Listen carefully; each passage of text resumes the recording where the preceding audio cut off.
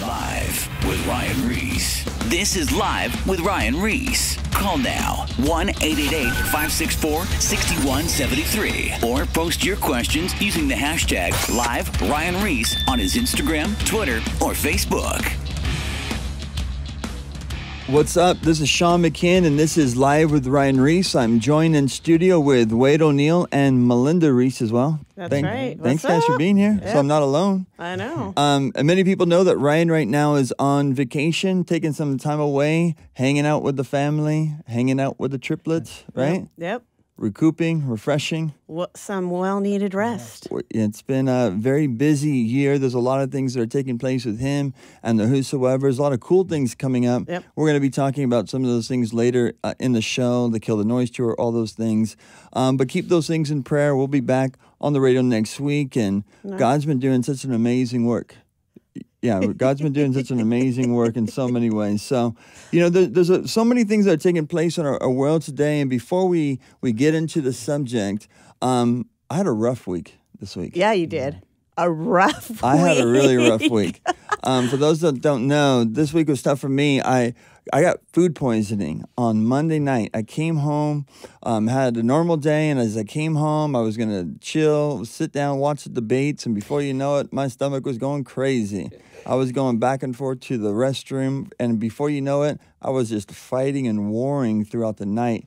Your wife said that you were like not crying, but like you were like groaning. Yeah, groaning, like yelling. Halfway between like screaming and groaning. She told you that today? Yeah, today. Oh. And then she also said she's felt bad because... Okay, you can stop. No, she felt bad because when she found out it was food poisoning, she's like, well, then I could have helped him. But when I thought he was sick, I was like, back off, don't come near me because I don't want to get sick. Yeah, they had me quarantined down at my house, like where I couldn't leave my room because I got my kids, and she was staying in the kids' the other room, so nobody would get sick. But it was horrible. My heart went out to anybody that's ever been food poisoned before. It knocked me off my feet for about a day and a half or two. But I'm good now. But it has been a rough week. I know, Wade, you were battling with a little sickness as well, but we're all here. We are. A lot of things taking place in our world today. And as we were driving out here, kind of like talking about these things, I think this is what a lot of people are wrestling with out there listening tonight. The political unrest that's in our nation, exactly. Right? It feels like there's so much uncertainty. We're going to be talking about a lot of subjects here tonight. And if you feel led to call in, you have a question regarding anything that we're going to start talking about right now, you can call in at 888-564-6173, 888-564-6173. And when we're talking about political unrest, it's not just what's taking place in the debates and all that kind of stuff, but the terrorism that's around the world today. It seems like there's shootings all the time. A lot of people can lose heart and be overwhelmed, right? The most hopeless time, I think, in the history of the world right now. I think so, too. And Melynda, I mean, we've been talking about this as well. I mean, you turn on the TV and something's always happening. Always. Yeah. There's always a shooting or there's always something going on. There's never any good news. No, never. You know what I'm saying? And then with the political temperature that's going on right now, it's like the media is like trying to steer it the way they want it to go. You know what I'm saying? So you're being brainwashed a certain way when actuality, it's like, you need to really go the way, obviously, of the Lord. Like, what you can't listen to it, right? Because it's noise. Yeah, and you know, get all over. It gets overwhelming. It does. You know, if you don't have the Word in your life, like the Word is the barometer of like discerning what's right and wrong, decisions that we are to make, how we're going to make it through things. Because sometimes things could be painted in such a way you're like, man, it's so overwhelming, right? But the Lord will give us strength. He will give us the ability to choose and to vote. And I think it's very important for Christians to vote. And when you do vote, you vote, you pray, and it has to be based upon truth, things that the people stand for. Does this line up? You know, I always look at it this way. No candidate is my savior. Heck no. You know, it doesn't matter what side that they're on, you know.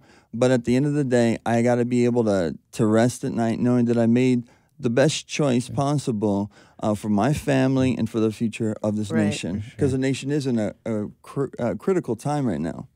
The crazy thing is that the reason why I feel like there's so much unrest is because my son, who's 8, has been asking me about the mark. Like, he's like, what is that? You know, what does that mean? And I'm like, well, if you get the mark, you're damned to hell forever. Like, you cannot get out of hell. You know what I'm saying? And he's like, well, what does that look like? You know? And I'm like, well, it's the devil's number, 666. So then the other day he's like, well, is it the actual number? Like, what if they want to do something else on me? Does it have to be 66? I'm like, it's going to be probably, for the most part, I'm assuming, a chip. Yeah. And 666 is going to be tied to it somehow, some way. You know what I'm saying? Right. Either in the company name or something of that nature. But no, you can't take it, you know? And he's really concerned about it. Now, realistically, like, it has to be what's going on and what he's hearing, you know? Or else why would he all of a sudden have this sudden interest in the end times? No. You know what I'm saying? And what's going on. For sure. Just don't be here for that. Well, that's what I tell him. I'm like, you don't want to be here. Yeah, and with that, you know, the reality of like the days that we're living in are the end times. Like, sometimes those words can be used loosely, or maybe they sound like a cliche. You say it so often that sometimes you feel like it loses meaning. But seriously, if you line up Scripture with what's taking place in our world today, things are in prime in the prime area. You know, when you're talking about the mark of the beast. You know, there's 3 main areas that the world is going to be dealing with. That's going to the thing that the Antichrist is going to be able to solve. One of them is the government problem across the world. And look at it. There's so much unrest. There's so many nations across the world. He's going to bring in a one world government. Money situations, for sure. There's been financial crisis across the United States, across Greece, across so many other areas. And that is unrest because then there's no stability. So the Antichrist, the Bible says, is going to bring in a one world monetary system. What's another issue that's across the world today? People will say religion. You know, look at radical Islam across this nation, the fear that it is taking in. And then other people will say religion as a whole is against this because it's old school and it's moral teachings or whatever, and they would like to do whatever they can to wipe it out. But why don't we do this? Here's a compromise.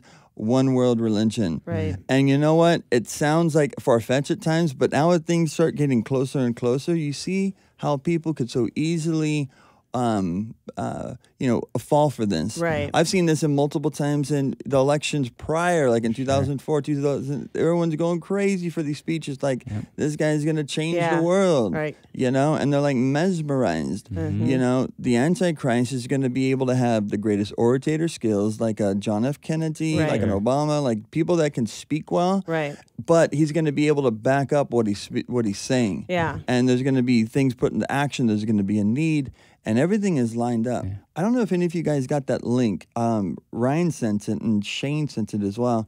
That link for the Dr. Oz show the other day.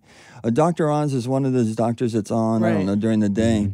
But he was talking about this medical technology that is around the corner, which is the chip. And this chip, they said that it's been implanted, I believe, in 10,000 people at this time, and it starts breaking down what the capabilities of this chip is. You put it in your wrist, and this isn't like make-believe TV. This is on primetime television during the day. You put the chip in your wrist, and it will be able to have all your identification, your license, your birth date, your passports. Imagine this. They painted a picture. What if you were in a car accident? You're knocked out. Nobody knows who you are. You don't have any ID on you. Well, by this chip, they're able to see all your medical record, all your insurance, and they're able to take care of all of those things, plus missing people, all these things. It painted a picture in such a positive way, and it just reminds me that we are living in a time where these things are right around the corner. Another deception. Well, the funny thing is, is that, you know, I was telling my son, him that, you know, they're putting chips in animals to find them. So if they get lost, they can find their animal. And to people that have animals, they're like, oh my gosh, that's the best thing ever because I don't ever want to lose my pet because it's like my child. And I said, that's desensitizing us. So when they want to put it in humans, we're like, sure, it's been so great with animals. It's going to be fabulous. And I was telling them, that's how it happens. It's not one day they say, hey, we're going to put a chip and everyone's like, yay. It's like slowly breaking down our society to think that something is good. You know, and I think as we see these things coming up as believers, as Christians, we can see what the Bible says and we can see what's taking place in the world today. And then, but this is something that can happen too, especially when you're not, rooted and grounded in the Word. Maybe you drifted away or whatever. Your focus is on the material, what's around right now, how we can change things in the political realm, how we can change things in our culture from doing different programs and all those kind of stuff. But in actuality, it is leaving the truth foundation, who is the Lord himself. Right. That's why there's so much social unrest. Behind the things that we see in our flesh and blood, there's spiritual warfare that's behind it. There's a demonic force that is behind all the things that are in our world today that are truly against the things of the Lord. But the church, which has been called to be a light unto the world, is being defeated in a lot of ways, right? And this is the same is true in the Old Testament, the nation of Israel. God says you're going to be a special people. They're not perfect, special. You're going to be my people. Nation of Israel means governed by God. I'm going to be over you. You stay close to me. I'm going to provide for your needs and all the things that he was going to call them to do. And there was simplicity, fellowship, communion. As time went on, they would start getting influenced by the outside. They would go after other gods. They would be going a lot of different directions, and then they would get humbled multiple times. God had grace over and over again, but if you read the Old Testament, towards the end, and many of the prophets were warning them, the nation of Israel, judgment's coming. You're not repenting, and as they didn't repent, both of them went into bondage. And the same is true, like with us today. That truth that we've left our first love in a lot of ways, the right? coming of the Lord is a truth, right? Right. So I think as the church as a whole right now, we've stopped desiring to see the coming of the Lord. And the Bible constantly talks about looking up to Jesus taught about looking for the coming of the Lord. And so when you're desiring the coming of the Lord, these days are exciting times to be living in for the believer. To possibly be that generation that may not see death, and to be able to live in this world knowing that we've been called for such a time as this, and to fulfill the call of God. But like you're saying, it all goes back to truth and the truth that you're standing on. I think now more than ever is a time of deception. Yeah. And I was reading this article, it was put out by the UK, and the title of it was "A World Crisis with No World Leader." And so people want to be led. People are always looking to be led by a man. It's the same problem like you were talking about back in the prophets, and not truly looking to the Lord to lead them as he promised he will be. And it fails every single time. Exactly. Yep. You get your eyes on the wrong thing. And, one of the things of the nation of Israel as well is that they were called to be a light to the world. Right. To bring people to the reality of, like, this is what it looks like by people that worship God. And this is how our lives look like. And this is how our families look like. And this is how life is to be under the eyes of the Lord. And the same thing with us in Jesus, in Christianity. We've been called, Jesus says, you are the light of the world. But in a lot of ways, the church has failed in that, right, Melynda? Well, heck yeah. I mean, there is no difference between, the world and the church as I see it right now. Sure. The divorce rates are the same. So what's that saying? You know what I'm saying? We're failing. We're failing as a church. We're failing as Christians because we're looking like the world. Right. You know what I'm saying? So what is it? Are people not truly willing to deny themselves and pick up the cross? Or is it that they're going to church, but they're not doing what they should be doing in the sense of reading the word on their own and getting into it? And you know what I'm saying? Diving deep into it. You know what I'm saying? And perhaps the word's not being proclaimed from the pulpit anymore. You have the same culture you see, like you were saying, in the world, you see brought into the church. Everyone's looking for a man to lead them. And, and a lot of times in the churches, it becomes a popularity contest. So you're not even attending the church to hear the word and to live out what you've been taught because there's no more, the standards not being upheld. But then you're going to church because you have a favorite pastor, and we have a plethora of pastors and churches that we can attend. But always talking to Raul and all these older guys. When you went to a church, you knew you were called there. You were called there for a purpose, and you were called to serve. And so, in many ways, the world is looking for a man to lead them. But then, if we go to church for man as well, we've forsaken that as well. Exactly. Yeah. Get your eyes on the wrong thing. And men aren't, and the Bible is being removed from the pulpits. And the crazy thing is that, yes, there are so many churches just in Southern California alone, which is good and bad. You know what I'm saying? Because we're not all supposed to be at one church. You know what I'm saying? The Lord calls us to different churches to do his work, and so it's like that's a blessing that there are so many different styles of teaching in the sense of the word, like and that so you have that choice, but yet people aren't choosing from the word, like Wade was saying. They're choosing because this guy's cool, or hey, all these cool people go over here, or this is where my friends are going. I'm not getting fed necessarily, but it's okay. What I've heard a lot of times is like, the culture is just different, and so we have to adjust to the culture, But I will say this, God's holiness has never needed to change. No. God's holiness has, from the Old Testament to the New, has remained the same. In the Old Testament in Leviticus, it says the Lord is holy, right? Yeah. And throughout the New Testament, for those that are going to see the Lord, must be holy, set apart for his purpose. Right. And I think truly somebody that has had an encounter with the Lord, you come to the acknowledgement of this. I'm a filthy person. For sure. I have a lot of issues, and I need help, and I'm broken, and the way I'm living is not right. The way that I think is not right when I'm living in the flesh. Yeah. These things are not pleasing before the Lord.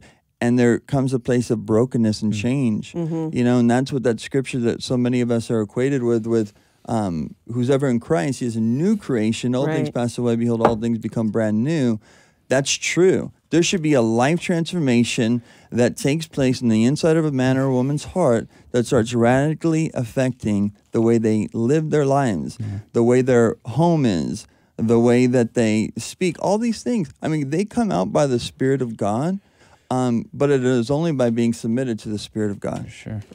Right? Amen. And what you were saying right now, you were talking about, Melynda, dying to self. And I do believe that that's the key. I think one of the big things in our culture today, in our world today, is selfishness. Right. And what does that mean? Well, selfishness is thinking only about yourself. How is this? And that's what a lot of people do when it comes to the political thing. Right. I'm not going to vote. Doesn't really apply to me. Or I'm going to vote this way because this is better for me. Right. Do you know what I'm saying? Not as a whole. Right. Yeah. And when you start making decisions just based upon selfishness, you are going to mess yourself up. You're looking at just right in front of you. Right. And you will suffer in the long run. Well, I mean, let's be real. All of us have been in the Lord for years. But that doesn't mean that every day we don't struggle against our flesh. You know what I'm saying? And so it comes down to, why do the three of us, for the most part, I mean, we're not perfect, but choose the right? Do you know what I'm saying? It's like, and it's a choice. Yeah. It's a choice of not when those thoughts come in your head, you go, wait, those thoughts are not right, obviously. So I'm not going to feed them, and I'm not going to go forward with them. You know what I'm saying? Yeah. And it's like, almost like people don't have that, or they're not like, they don't want to choose the right. Yeah. So they just choose the wrong and justify it and move on and think that it's not going to affect anybody but themselves. But what they don't realize is sin affects everybody. It just comes back to, I think, always relationship with the Lord. You were talking about having a correct perspective of yourself, Sean, and being brokenness. And that's only comes through a true and genuine time spent with the Lord. And I think, like, you pose a question, well, why are we choosing right and at times not choosing wrong? I think it comes with a correct perspective of self and who we are and who we're not in the sight of the Lord, and a desperate dependency, and really the reality of what our self does to us. The destruction of the flesh, the destruction of your mind. And when you have a proper perspective of who you are, you are your worst enemy, right? And self is the reason why Satan got kicked out of heaven, right? It's all rooted down to self, right? And Jesus says, you deny yourself, take up your cross and follow me. And people tend to stop there in that text, but he says, whoever desires to save his life will lose it, but whoever loses my life for my sake will find it. Right. And so finding the true and genuine call of the Lord upon your life, always, once you get a taste and see what the Lord truly has for you, I know where I was Right, before. I right. don't want any part of that, Yeah. you know. And the Lord allows me to always have a conscious perspective of who I am without Him, and it keeps me coming back to the Lord. But self leads to destruction. So Yes. Romans 8, right? Exactly. You owe nothing to the flesh. Yep. Right. If you're tuning in right now, this is Live with Ryan Ries, and we're just talking about issues that are taking place in our world today. Maybe some things that you're wrestling with as well. You know, when we're talking about things that the political unrest, when we look at, you know, issues in the church, dying to self, all these things that maybe many of you wrestle with. We're just wanted to bring up these subjects because we know that they're important. So if you have questions, you can call throughout the show. Probably take the questions on the other half of the break. The number is 888-564-6173. Again, the number is 888-564-6173. You know, talking about all these areas, I would say the selfishness, you know, what I was saying about that is because one of the things that comes after you submit your life to the Lord is service. Right. It's serving the Lord. It's putting others before yourself. It's recognizing your own faults. It's saying, you know what? I have to love my wife in this particular area. Or for the wife, you know what? I'm going to show my husband that I love him by, you know, serving him, by my children. I'm serving the Lord by serving my children in whatever I do. And like you were saying right now, you find the essence of life when you die to self, you know, and it's something that is against our culture. But with it, there's so much freedom in it. And everyone's serving something. Oh, yeah. You know what Yeah. I mean? Yep. And most of the time, if it's not the Lord, it's self. You know, we give the enemy a lot of credit, but a lot of times we're self-deceived. Right. We're destroying, or people are destroying their own marriages. People are destroying their own relationships because of self. So, Well, they don't want to do the work. right. You know what I'm saying? It takes work. Marriage is work. Yeah, it is. And sure. marriage isn't about, I'm happy. Right. Yeah. You know what I'm saying? Everyone, you know, starts off with, well, sure. I'm just not happy anymore. Well, whoever said that you're supposed to be happy? I mean, you know what I'm saying? Yeah. It's like, it's not about that. Yeah. Right. Marriage is a calling. It right? is. There's as you would serve in the church, Yeah. you know, we're all in full-time ministry, but when we get home to our spouses at the end of the day, you take off the ministry hat and you put on the husband hat and you serve your wife, you serve your family. Right. And there's joy in that. Yes. There's joy in serving your family. There's joy in, and then your kids know who you are, that they're Yeah. a Right. servant of the Lord. There's transparency in the home, and that's what love is, right? Exactly. Yep. Jesus was the greatest of servants. And like you were saying right there, your faith should come out in practical aspects Yeah. of your relationships, Yeah. your marriage. Yeah, marriages are tough. All of us have different areas where you struggle with at different times. Right. And those are just areas that we have to learn. How do you have Right. victory in those areas? Sure. It's your relationship with the Lord. Exactly. For sure. You know, a lot of times people get things on the wrong level. Yeah. You Right. know, they put things higher than the Lord. And when those things don't Yeah. work out, it fails. Right. They look for their wife Yeah. to be their savior, Right. or their husband to be their savior, or different things. Right. And when those things disappoint them, then everything falls apart. Right. But when God is first in your life and you recognize that when I submit to the Lord and when I'm serving Him and I'm loving Him, He's going to give me wisdom and compassion and patience and the things that I need to have for my wife, or for the ladies to have for their husband, and to make it through these testings. They're testings that we go through at different times. Exactly. The crazy thing is, I always remember what Dale said in one of our staff meetings, and it wasn't anything really profound, but it stuck with me. And it was, you know, we're talking about the events that were coming up in our church, and he was saying, you know, if you don't want to serve at these events, you better check yourself. Right. You know what I'm saying? And that's sure. the key. Like, if you don't want to serve at the church that you're going to, you better check yourself, Yeah. because that's what we're called to do. Right. You know what I'm saying? For Why sure. wouldn't you want to serve there? Yes, we're in ministry, but there is a servant aspect of that too. And that's the same thing in your marriage. Right. If you don't want to serve your husband or wife, you better check yourself. Right. You know what I'm saying? Because that all comes together. That's all, it's all wrapped up in your relationship with the Lord and where you're at with Him. It's your barometer of Right. where Yeah. you are with Him. You know what I'm saying? Yep. So it's just those things that, you know, that cue you in. Wait a minute. Maybe I'm a little off here, or you know what I'm saying, Yeah. to bring you back to where you should be with the Lord. You know? It's the greatest commandment. Love the Lord your God with all your heart, all your soul, all your might. Love your neighbors as yourself, Jesus would say.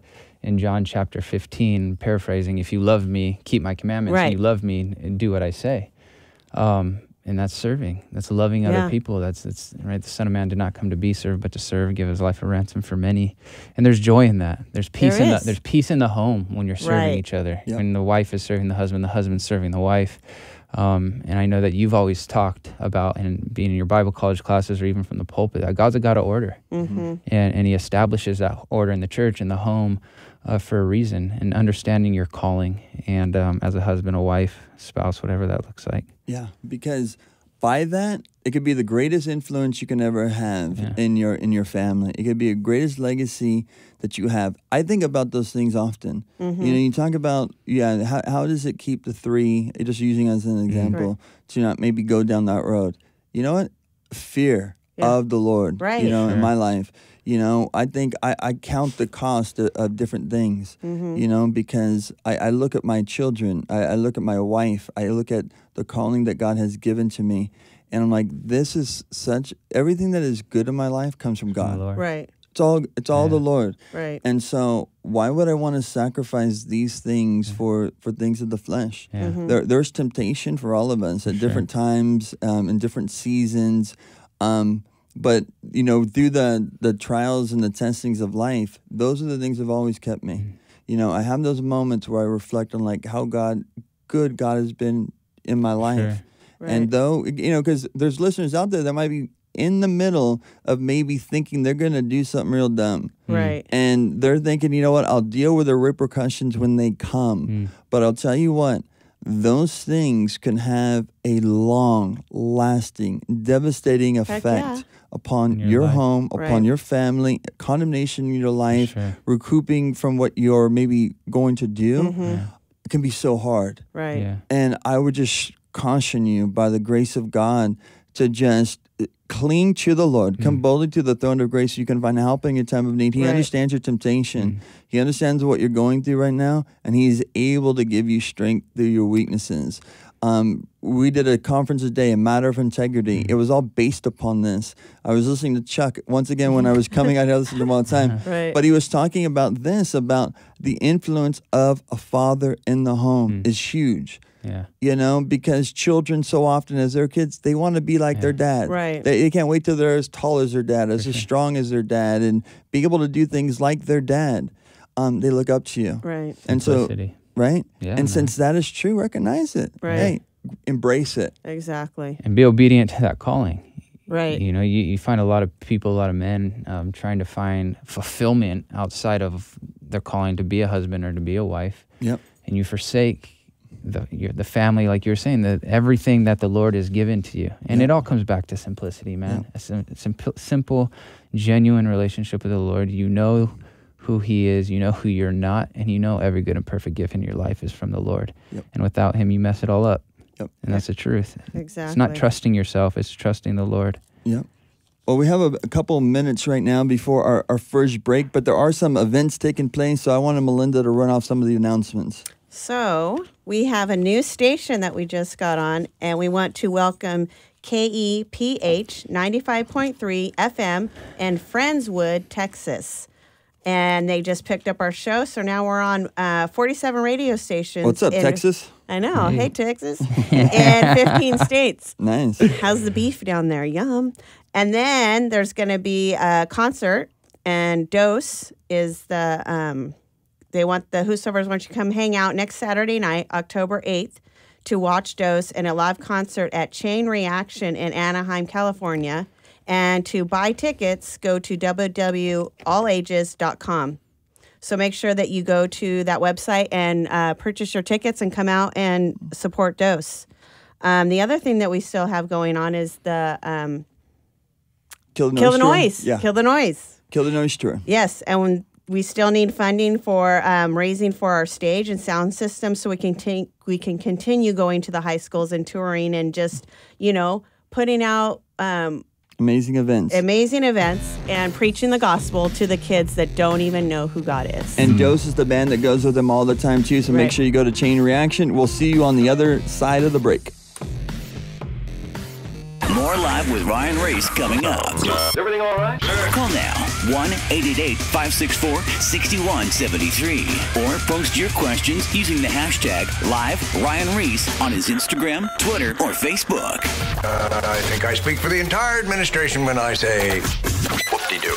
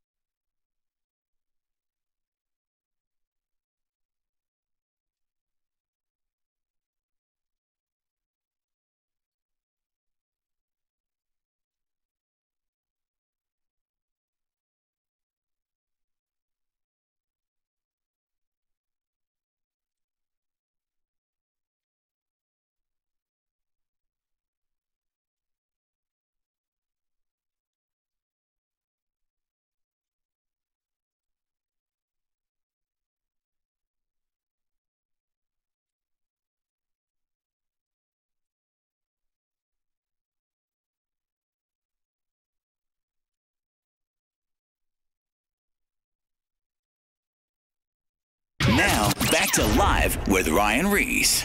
Don't say we didn't warn you. Loud noises!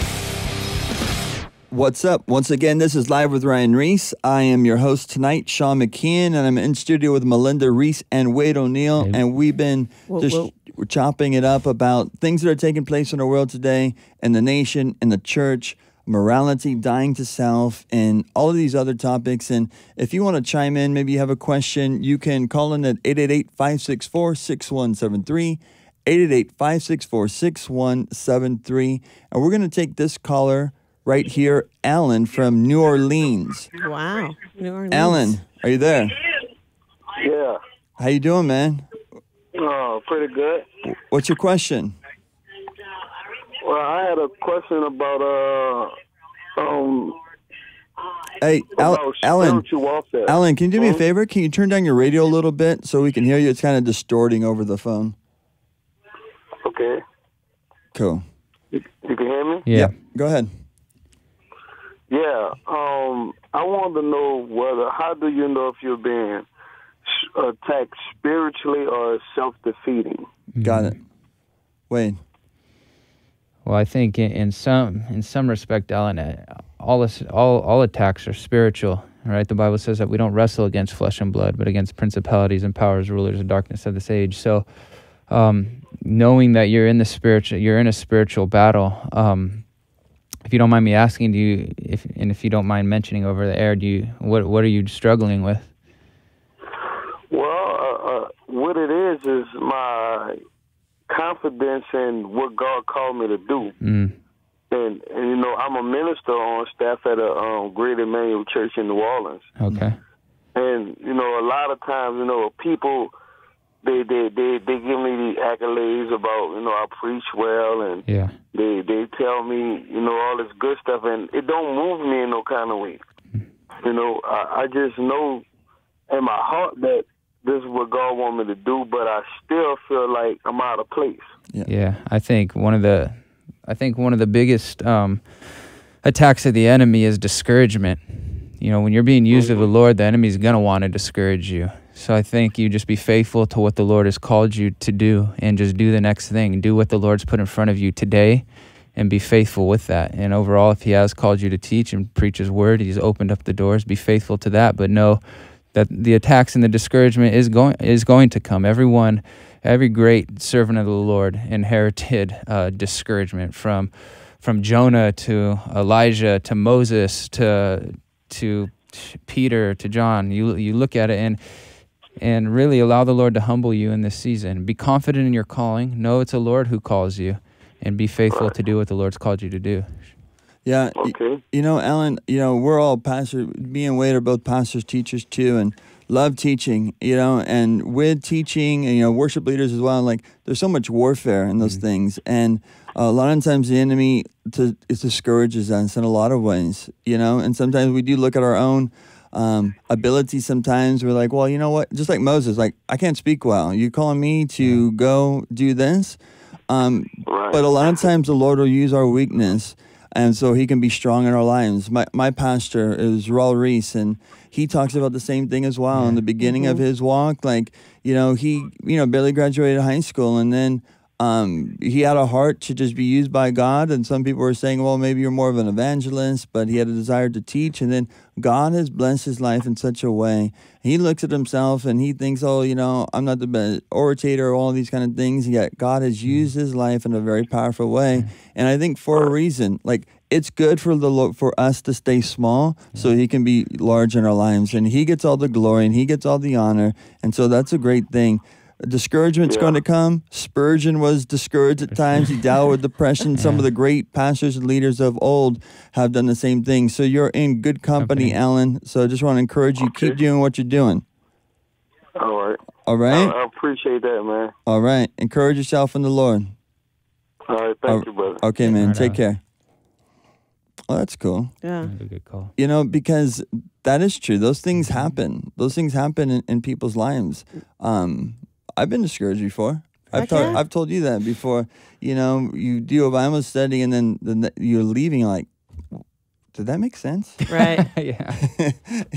And then somebody comes up and like, God really blessed me to do this thing. And in your perception, you're like, man, that was like the worst Bible study I've ever done. But you know what? I said this to the guys before. We gauge our success differently than God. Right. We think, well, a successful Bible study is if this many people come to the Lord or these many people show up. No, you know what? God takes care of the success. Success on our end is obedience to the call of God. Amen. Yep. He takes care of the results. And when you do that, there's a lot less pressure on yourself, and everything flows. Yeah. Exactly. Go ahead. I was just going to say, I remember, I don't know how many times I've taught, but it was one of these times, and literally I got off and I went home and I cried. I literally cried because I was like, it was... You and me both. Yeah, it was absolutely terrible. Like, I totally failed. But yet, the next day, I mean, it wasn't like everybody, but, there were people that were like, wow, that really, like, ministered to me, or wow, you know what, that was really good, Melynda. And I was like, really? Okay. Like, and I was like, okay, I guess. When you're called, there's nothing else you can do. Yeah. And that's it. I was just, when you were starting to say that right now, I remember the first time I ever spoke, like in a class, it was the high school class that Scott asked me to do last minute. And that wasn't my cup of tea. Like, I was shy in school. If I had to speak in front of a class, I would ditch that class. I would not go. Right. Seriously, I was petrified. So it was nothing I wanted to do. Then I come to the Lord in 2004. God starts opening up doors. I share my testimony a little bit in small settings. Right. But when I was asked to teach, I remember like being up there, and then it felt like I was in school again. I was like, all these people looking at me. I'm like, I started seeing spots and everything. I'm like, how does it feel when you pass out? Because I never passed out before in my life. Right. But I'm like, I think it feels how I feel right now. Like, here it comes. It's coming, Exactly. But I made it through, and I left like that, Yeah. like you, Melynda, like just kind of discouraged. I'm driving home, and then Scott called me. He's like, hey, encouraged me. It was really good. I was like, all right. And in my mind, I was like, I'm never going to do that again. Yeah. Right. But now, as I look back now, and I've been teaching for I don't know how many years, over 10 years now, and it's like I would have missed out on so many amazing things in my life if I wouldn't heed the call. Wow. And that goes for anybody that's out there. Don't look at your own inadequacies. Right. God can use you when there's a willing heart that is wanting to be used by the Lord. Exactly. Sure. You know, but going back to a little bit of that question, a little bit about what we've been talking about, when we look at, he was talking about discouragement. And I think it's very important that when we identify the issues that are in the world today and in the church, we have three enemies that are the same, right? Right. And these are the enemies. The flesh. Yep. That's you. You can be your worst enemy. That the flesh wants to take over, wants to reign, wants to dominate. Two, the world itself. And look how fast-paced our world is. Look at how many distractions there are. Social media can be a great thing in getting communicating in a lot of ways, but it can also be a great distraction. It's like crack. Yeah, yeah. I mean, it is. Seriously, you get on it, and an hour goes by, and you're like, what? Yeah, get addicted. Yeah, you do, because it leads you. It leads you down this rabbit hole that really leads nowhere. Yeah, I mean, honestly. And if you're not careful, I'm sure they can take you in a lot reality, of, man. It'll take you to a lot of different areas. Everyone needs an escape from this craziness. Yeah. And it's in their pocket. Yeah. And the things can be so alluring, you know? Yeah. And these are the things that you have up against. And then the one behind it, Satan himself. The deceiver, the liar, the cheater, the murderer. This is the reality that is before us. And as we're talking about being defeated, why are we losing the battle? We're looking at our nation, then looking at the church as a whole. It's because we're folding to the enemy. Right. We're giving into the lie of the world that these things are the things that you need to bring fulfillment or happiness. Or we're, giving into the flesh over and over and over again. And we miss out on what God has for us. Well, I mean, think about social media. For the most part, I can't say 100%, but for the most part, what does that make you focus on? That makes you focus on yourself. Right. What you're doing. Or who you're not. Yeah. Right? You know what I'm saying? Reality of. Yeah, exactly. And all the fabulous things that you're doing that so-and-so is not. For sure. Or I'm invited here, but you're not. Yeah. You know what I'm saying? So we're constantly focused on what we are doing. Or self. I got to take a selfie of myself. Yep. I got to show this of myself. You know? Yeah, perfect filter. Yes. Yeah. Perfect angle. Exactly. I've been working on it, man. I can't seem to get a tan, dude. Trying. Yeah, exactly. My kids always tell me, "You're doing it all wrong. You don't know how to do it." I'm like, "Well, I don't. Show me." But that's it. So now we're focused on ourselves. It's a good rule of thumb. Any listeners out there, Instagram's not real. Yeah, exactly. There's someone I know that has many, many, many followers on one of their pages. People like their photos, but I know the behind the scenes, what's really going on. They're just a broken person, battling depression, on prescription medication. No one would know by their Instagram post, but I think it goes back to what Jesus said about the enemy. He's a liar. He's a deceiver. Yep. And when he speaks, there's no truth found in him. John chapter 8. And so I think you always bring yourself back to that truth. Be rooted and grounded in truth. And if there's no truth, there's no victory. Yep. If you don't know truth in your mind and your heart, we live in a culture, in a world right now where truth is all relative, secular humanism, and your truth can be different than my truth, and I have no right to question your truth. But that's what the enemy does. He tempted the Lord that way. And if you don't have a high standard for the word, if you don't know it, you're defenseless in this world, and you're defenseless against the enemy, and you're defenseless against yourself. Let me read something, and I think sometimes it's so cool when you just read Scripture, and even to people that maybe don't even know the Lord, when you just read this truth, and then you just let it speak to you. Right. In Galatians chapter 6, verses 7 through 9, it says this: "Do not be deceived. God is not mocked. For whatever a man sows, that he also will reap. For he who sows to the flesh will of the flesh reap corruption, but he who sows to the Spirit, will Spirit reap everlasting life. And let us not grow weary while doing good, for in due season we shall reap if we do not lose heart." What are you saying?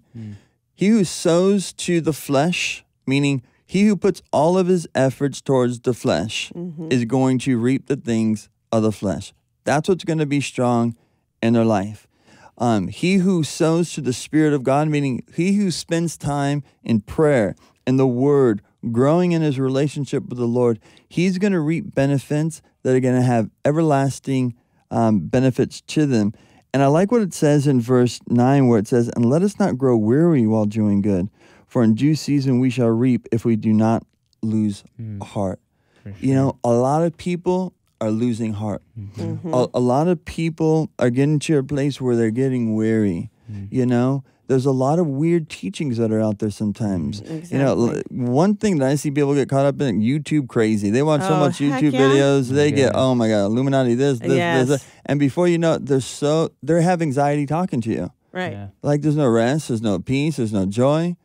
There's just all of these weird theories that are kind of driving their minds crazy, and there's no rest in them, you know? And here, God doesn't want us to be all weird. He wants us to be stable in him. Exactly. Yeah, I would have to say that, you know, just because it's on the internet doesn't make it true. Right. You know what I'm saying? Right. It's like just because you see it, you hear it, you watch it, doesn't make it think it's not true. Not necessarily true. You know what I'm saying? So don't look at that stuff as fact because anybody could put anything they want on YouTube. You know what I'm saying? And so it's like, people get caught up in that and they believe it's true, and then they go on from there, and then all of a sudden they're building their whole philosophy of life upon this instead of upon the Word.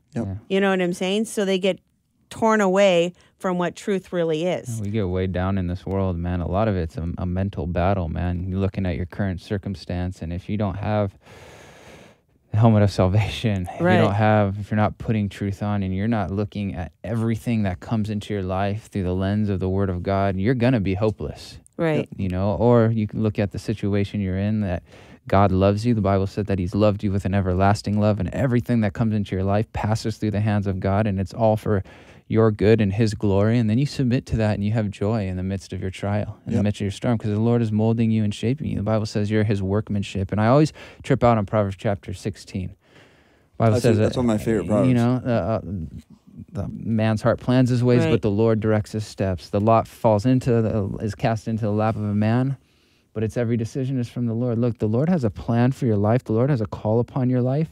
And we know that as a basic biblical principle, but when we choose not to believe it, then there's striving. Right. But when you're resting in that truth, the Bible says you're his workmanship, created in Christ Jesus for good works, which God prepared beforehand that you should walk in them. God's got an amazing plan, amazing purpose for your life.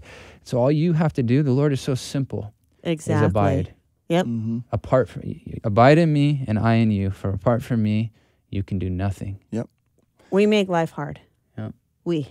You know what I'm saying? Like if you read the Word of God, it is simple. It's simple, man. So simple. If we just follow what the Word of God says, our lives will be simple. You know what I'm saying? But we confuse it all. Make it complicated. We do. We do, because we're thinking with our worldly mind because of our flesh, and we're trying to rationalize all these things when it's like, well, what does the Word of God say?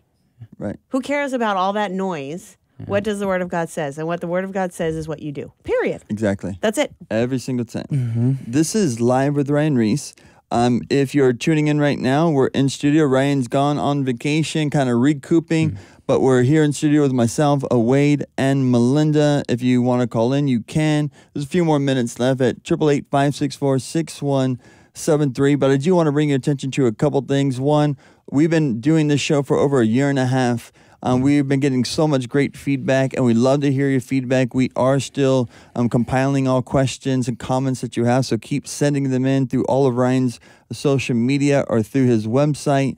On ryan-ries.com, you have a listing of all of the Shine teachings that he has done. They have links to all the YouTube things. You can share them with friends. His I Am Second thing is there as well.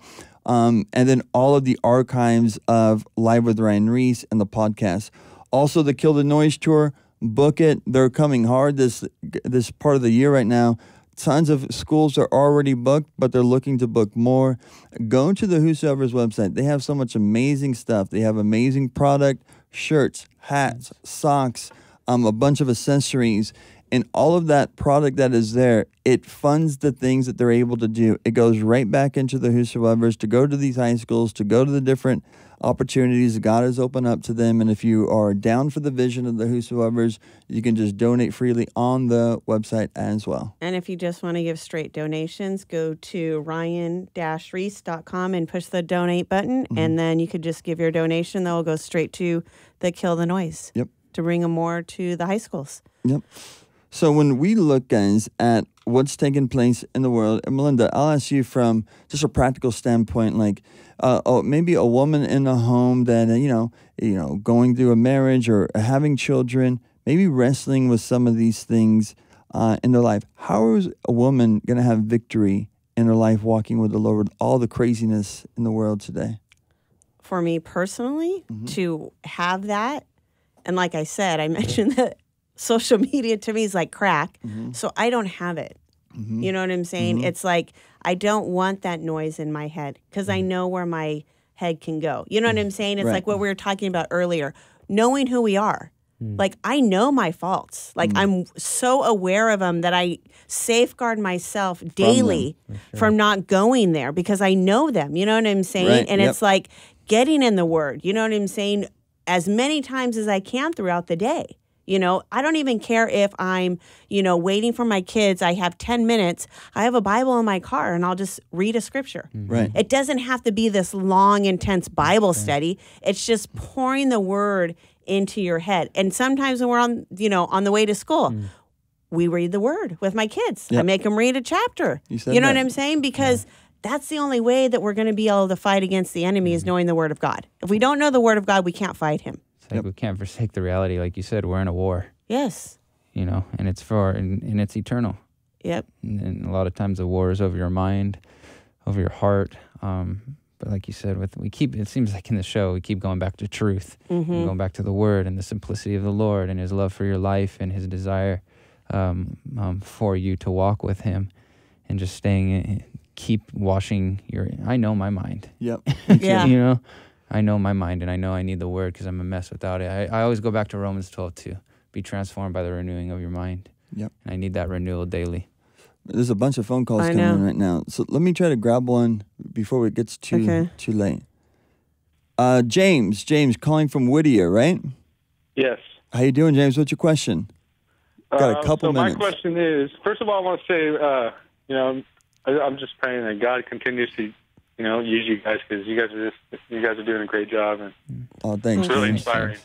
Thanks, James. And then second of all, I'm really excited of where God's taken me or pulled me out of and where He's got me going, and I'm taking this on 100%. And I just really feel heart driven, and so in my prayers, I do really pray, for God to allow the Holy Spirit to use me and to, glorify His name and stuff. And with that, I just kind of, stay open, and I just want to make sure that I'm being guided properly. And it's not myself that's making these decisions, that I want to be able, And I do my reading. I try to read as much of the Bible as I can, and I'm in school right now, too, so it's kind of... I feel like I read more of the Bible than I do my studying, but James, so I just want to make sure. Yeah, thanks for that. And I like your question, and I'm going to have Wade answer this as well. We're going to continue going through all these questions, so thanks for calling. But I know your question is, how do I know if a decision is God's will or not? Wade? I think there's multiple ways, right? Peace. Peace. I think as it pertains to God's will, a lot of us get stressed out. Lord, what is your will for my life? And I think we got to remember that God wants His will for our life more than we want His will for our life. And that the Bible says that God will perfect that which He's begun in you, and He will bring that about. And you walk obediently to the Lord. As far as a decision, you sometimes the Lord's going to call you to take a step of faith. Exactly. Yep. And if you're being led to take a step of faith, it may not make sense, but you will have peace. If there's no peace, or striving. Exactly. Melynda brought up Pastor Dale earlier in this message. I always remember him saying, you either have peace or you have a check. He breaks down discernment real easy. Right. If you have a check, you don't do it, you continue to wait on the Lord. But if you have a peace, you ask him to open the doors and ask him, Lord, close the doors that are not of you. And if you don't want me here, then you lead me, you guide me, and you direct me. The Lord promises us to lead us and guide us. So I would say, right, seek first the kingdom of God, his righteousness. All these things will be added unto you. And just do the next thing. Do what God's put in front of you today, knowing that he'll take care of tomorrow. Exactly. All right. Thank you so much, James. Take care. Thank you guys so much. All right. Take care. Okay. Bye. Take care. I want to try to make it over to this next call. It's kind of getting, there you go. Carter, we got 2 minutes right now. Your question is what? My question to you guys is, it's kind of piggybacking off the last question, but how do I know that God has called me to be a pastor? Cool. Well, Carter, we're going to answer your question right now as well. We're almost out of time, so just stay on and we'll kind of talk about it right now. Mm-hmm. I would say this. The call of God takes place when it is a relationship between you and the Lord. There's brokenness, man. Mm-hmm. And God gifts people, pastoring, teaching. They're gifts of the Holy Spirit. When God places upon your heart, I know for myself, when I remember sitting in studies under Pastor Raw, I would watch him teach, and I feel like there would be a stirring in my heart. Like, I couldn't see myself teaching as that, like in a stage of so many people. But there was this prompting in my heart, like, I'm supposed to do this. Mm-hmm.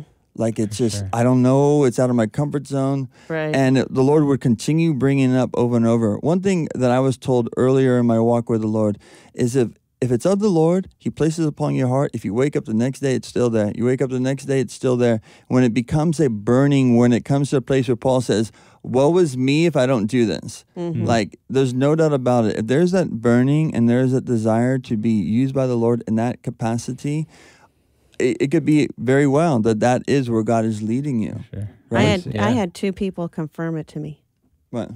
That I was going to teach the Word of God. Really? And I was like, okay. Like, I always thought, like, when I listened to studies, I thought, oh, I could do that. Or, oh, they should have said this. Yeah. And not that they weren't doing it right, but it was coming to my head. Yeah. And then I had 2 people tell me, you're going to teach. And I'm like, okay, right, whatever. And then I just put out a fleece and I said, okay, Lord, if you want me to teach, then if I ever get asked, I'll never say no. For sure. The next day I got called to teach, and I'm like, wait a minute, no. That's the way it's supposed to happen, but confirmation too. Yeah, for sure. I think when I first started, I knew that prompting in my heart so much so where I would leave where I was living in Northern California, could come home and drastic lifestyle change, and just had this burning desire in my heart, not knowing what that meant. But I remember one time I was walking through the hallways at our church, and a pastor that I was at the church at the time kind of pulled me aside rather abruptly, and he said, "Hey, you're called to teach. Don't ever kick on any doors." Yeah. And I've always kept that. And never say no to an opportunity, but don't become so stressed out knowing God has to prepare his vessel before he uses you. Exactly. Psalm 75 verses 5-6. Exaltation doesn't come from the east or the west. It comes from the Lord. Let God lead and direct your life. It will be a blessing. That's right. Take care, guys. Yep. Peace.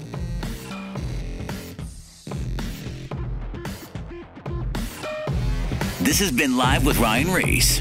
To connect or find out more about Ryan, click on ryan-ries.com. Check us out next Saturday at 9 p.m. for Live with Ryan Ries.